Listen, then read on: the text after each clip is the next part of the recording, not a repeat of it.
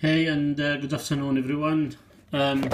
Today I just want to review one camera. It's a Kitvision Splash action camera. I got this one actually online, which is save a few pounds. My bucket is a good camera. It's HD, full HD, 1080p, 12 megapixel photo mode and waterproof. There's a case to save the camera from the water.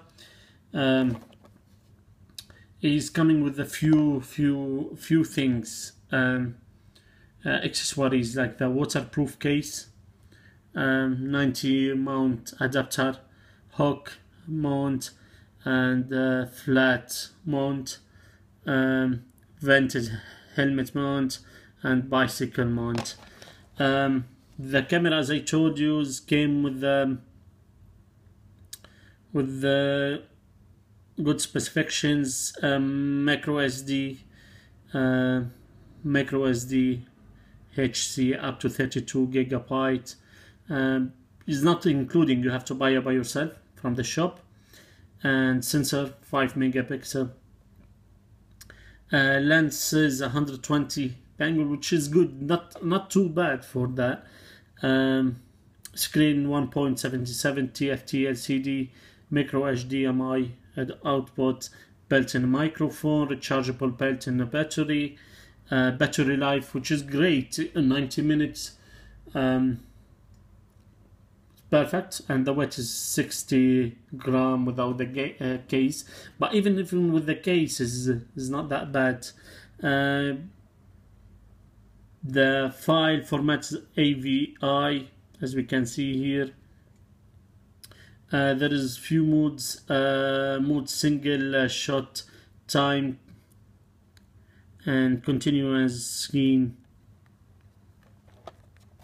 This is the camera. It's coming with the catalog. The catalog, this is all the information are inside,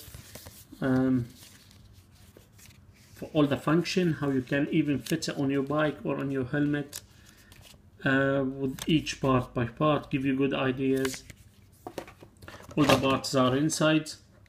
I'm not gonna open it, as I'm pretty sure all of you know most of them. Let's start talking about the camera for now.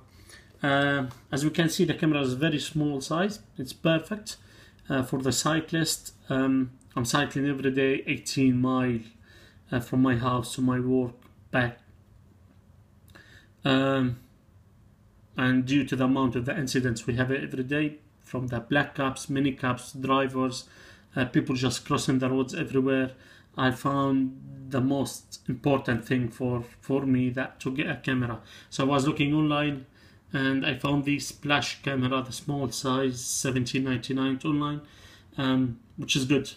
As I told you, this is the lens here. This is the microphone, the small LED light when you just charge it, again, flashing red. Here's the TF card where you put the memory card inside, the charge place and screen, and here's the mode and the HDMI output and the reset button.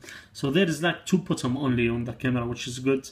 This is for the start on and off, you can see with the voice.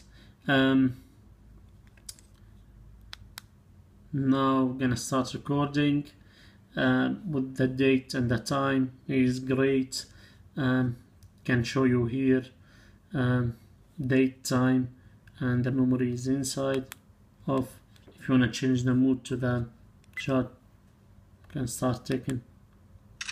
It takes few seconds, around like 2 or 3 seconds to take any shot, but it's good.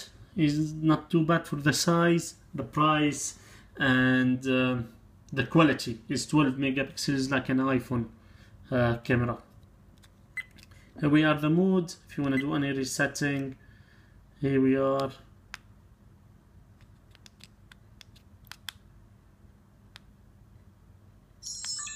Off, on,